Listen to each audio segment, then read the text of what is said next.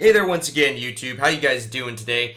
I'm just here to talk about a few things. If you haven't already, please go check out my website. Link is in the description box below right under my email address. I've updated a lot of stuff. Actually, hey, why don't we just go check it out real quick? Mostly, I've completely revamped the earthquake statistics page, where I show Long Valley, here, let me show you. Quake Statistics drop-down menu on my website, under the More drop-down menu. Got Yellowstone, Long Valley, Newberry, Mount Rainier, Cascade Subduction Zone. I just redid all of these, but just for an example, let's go to Long Valley. On the yearly earthquake statistics from 1998 through 2018, 2 decades worth, I show the coordinate box, seismicity counts for each year for multiple magnitudes, like for example, all earthquakes, magnitude 1.5 and above, magnitude 2.5 and above, stuff like that. Largest magnitudes per year. Then I show plots, seismic plots of the largest event in the past 2 decades for each location. I show some GPS deformation charts for recent and past deformation. And then I show some charts showing the progression of seismic activity throughout the years. And then my opinions are at the bottom.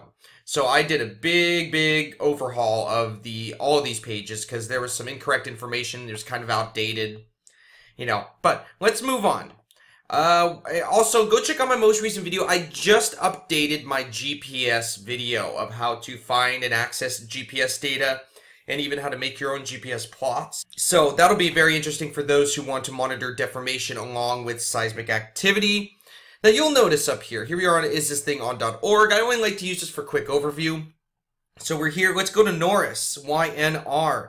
Looks like there's a steamboat eruption. Wait a second, this is YNR, huh?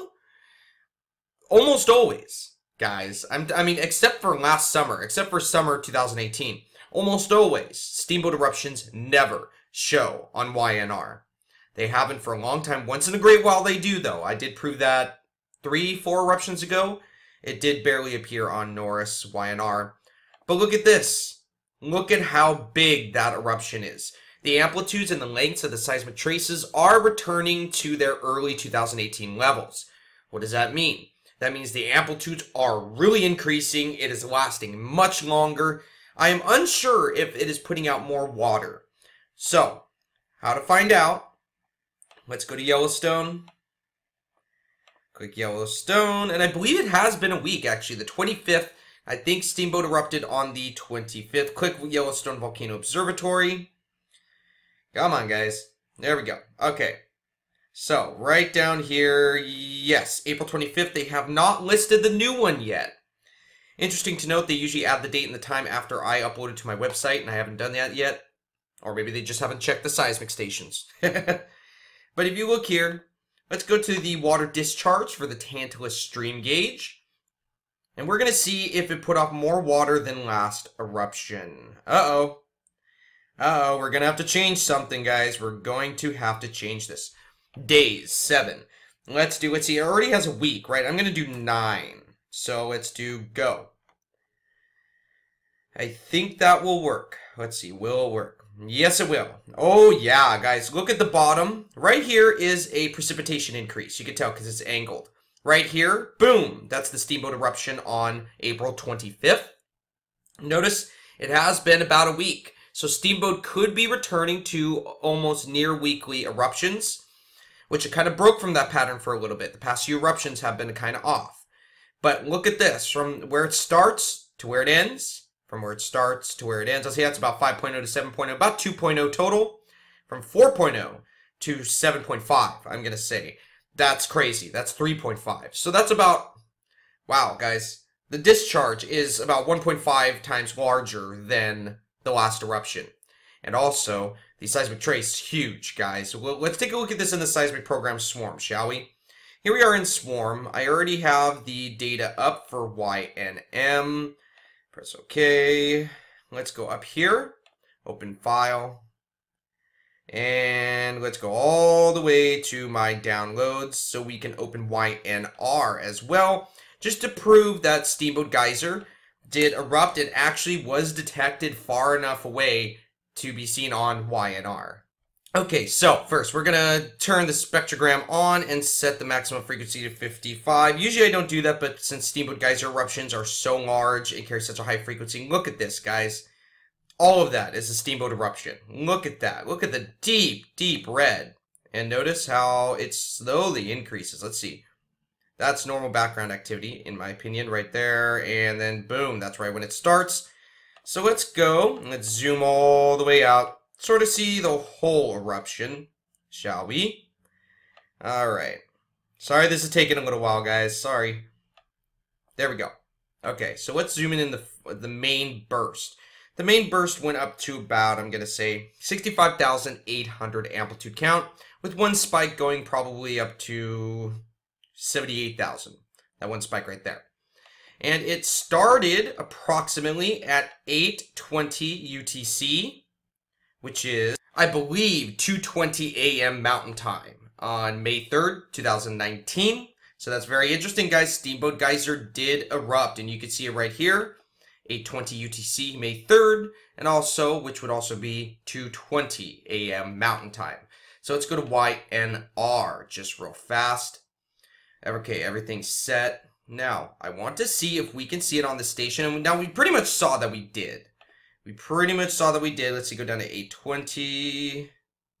That's a teleseism. Let's go right here. Uh-oh. What's going on, guys? What's going on? Oh, there it is, right here. Come on, come on.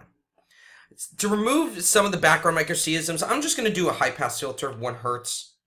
Set the maximum frequency range of the spectrogram to 55. Boom! Yes, we did. Very strong, too. This is actually one of the strongest steamboat eruptions that I have seen appear on YNR, which is much farther away than YNM. Since, I'm going to say maybe July, August of last year, in 2018, when the eruptions were starting to calm. I mean, they weren't calming in frequency, but they were calming in intensity. Look at that, guys. It did appear. You can see it right here. Oh, yeah. Look at that. Very interesting, guys. So, moving on, Steamboat Geyser again did erupt. Also, I do want to say Hawaii did see a few earthquakes today. Nothing too major. I want to let you guys know I am making a video solely on Hawaii as a warning to those who are living there not to become complacent. Eruptions can begin at any time with little to no warning. I mean, I wouldn't be surprised if it only took about a day or two of increased seismicity. And you're probably wondering why I didn't say increased uplift, because increased uplift is already occurring like crazy. And you'll see in that video, it'll probably be out in about 5 days at the max, because I'm about to do my monthly volcano update in just a little bit. Notice that there's magnitude 3.3 at 6.9 kilometers in depth. All the way over here near Fern Acres, somewhat near Leilani Estates, I bet, but it's a little bit too far to the southwest to be Leilani Estates. Let's see how many people reported feeling this 3.3. Let's see here. Not seeing, yeah, about 13 people. So it's not too crazy, but still. Any earthquake felt by the people over there, they're probably rolling their eyes like, oh my god, really? Okay, so, not seeing much of a difference right there. Oh, we might have an earthquake coming in. Yep, we got a little buddy right there. Probably maybe 1.8, 2.0, something like that. Wonder if a swarm is starting to break out. We'll keep an eye on that, that's for sure. But going back, I do want to let you guys know, let me show you this. So this is one of the tools that I use, the GPS networks map from UNR. Remember, it shows all the GPS stations in the entire world, and you can click on it, and it'll show it. And it's pretty crazy. I love this tool. You can find a link to it in the description box below, or just go to my most recent video about the GPS deformation and how to find that data yourself. Now, I want you to notice something. Let me go to MMAU, which is this one right here. Actually, you know what? Let's go to Joka, which is this one right here. Notice Leilani Estates and the fissures that broke out are right along this area right here. So it's just to the southwest, or the west-southwest. Here's Joka. Now I want you to notice something. Now the motion of the plate, NA12 removes the motion of the plate. Usually it's only for the North American plate, but in respect to Hawaii, it's in respect to the Pacific plate, I believe. So we see right here. Notice ever since 2008, we kind of saw a dip in subsidence. Notice that? We did see a little bit of subsidence. Then right around 2014, it started to slowly rise. But overall, since January 1st, 2017, subsidence was occurring, basically. Then all of a sudden, about a year and a half later, after January 1st, 2017, about a year and a half later, boom, we have the eruptions. Large subsidence for all of the magma to move towards the Lower East Rift Zone near Leilani Estates, right? Well, take a look at this. About 2019, I'm going to say, let's see, 2016, 2018 goes by 2, so 2020. So 2019, January 1st, 2019 is right about here, right? Look at the uplift, guys. Look at that uplift right there. And notice right before the eruption, it was not even close to as severe as the uplift is right now. Hawaii Volcano Observatory, let me go back, because I just want to show you what they've been saying. Now, there may be some people out there who think that I hate the USGS and I like to bash them a lot. I don't. And there may be some people out there who think that I love the USGS and possibly don't even watch my videos because of it. I don't either. I look at the data with no bias, and whatever I see either side is doing that is not correct, I will talk about.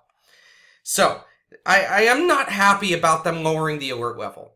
Obviously, there are low levels of seismicity across the volcano. With a few earthquakes, there was actually a 5.3 up near the Hualalai, or I believe that's how you say it. Hualalai? Yeah, the Hualalai volcano up in the north section of the Big Island of Hawaii. Not even close to Kilauea. So they are right that seismicity has been somewhat low, which has me very confused as to why seismicity would be so low with such an increase of uplift at about 30 to 40 millimeters of uplift in the past 2 to 3 months. Yeah. Yes, that is true. And I will show you proof to that in just a second.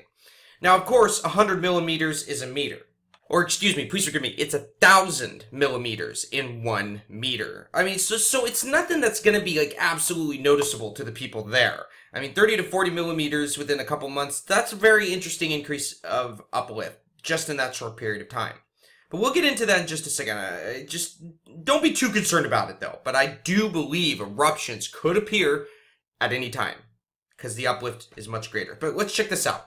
Kilauea volcano is not erupting. Monitoring data over the past 8 months have shown relatively low rates of seismicity, deformation, and gas emission at the summit and East Rift Zone, including the area of the 2018 eruptions. Okay. Low rates of seismicity. Low rates of seismicity, yes, I agree with that. Except for a few larger magnitude quakes here and there, and the deep, long period events, which carry some higher frequencies than normal DLP events. But still, they're deep long period events nonetheless. Those haven't really appeared for about a week or two. Remember, I've been talking about those a lot in my past videos and even on my website under the seismic events drop-down menu in the Hawaii section. But yes, there's low rates of seismicity, but low rates of deformation? No. There is not low rates of deformation. Now, I'm no geodist, guys. I'm no professional seismologist either.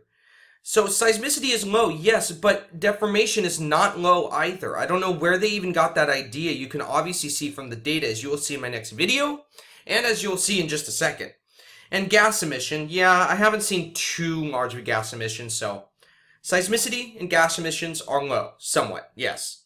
But deformation's not, guys. 30 to 40 millimeters in the past few months, that's not low. A magnitude 4.2 earthquake occurred at 3:26 hours on April 28th beneath the Kilauea south flank. That was the 4.2 just southwest of Pu'uolo, I believe. Now, this past week saw no significant changes in monitoring data or volcanic activity. Low rates of seismicity were spiked somewhat by a magnitude 4.2 earthquake. Blah, blah, blah, blah, blah. Generating low seismicity otherwise continues. Blah, blah, blah, blah, blah. GPS stations and tilt meters continue to show motions consistent with refilling of the deep East Rift Zone magma reservoir. Maybe that's where those deep long period events are coming in, huh? The magma's coming into the system. Maybe that's what it means. Those DLPHF events, as I like to call them, show that the magma is either retreating from the magma reservoir or retreating into the magma reservoir from somewhere deep below. Sulfur dioxide emission rates from the summit and Pu'uolo remain very low. That's true. So, they say deformation is somewhat low, right? Well, I really want to contradict that right here. Let's see, let's go to my folder. Let's see, where did I leave it? I left it right here. Okay, there we go. All right. As you can see here, this is GPS data obtained by UNR via the UNAVCO web service. Measurements on the left are in meters. Notice, this is MMAU, which is right between Kilauea and Pu'uolo, so we should get a good idea of how subsidence and uplift were occurring in this area before, during, and after the eruptions. As we see, there was moderate deflation for months and months and months since January 1st, 2017. And then once mid-2018 hit, boom! That is the eruption sequence right here. And look at the inflation at the end. It appears to be inflating at a faster rate than it was deflating prior to the eruption.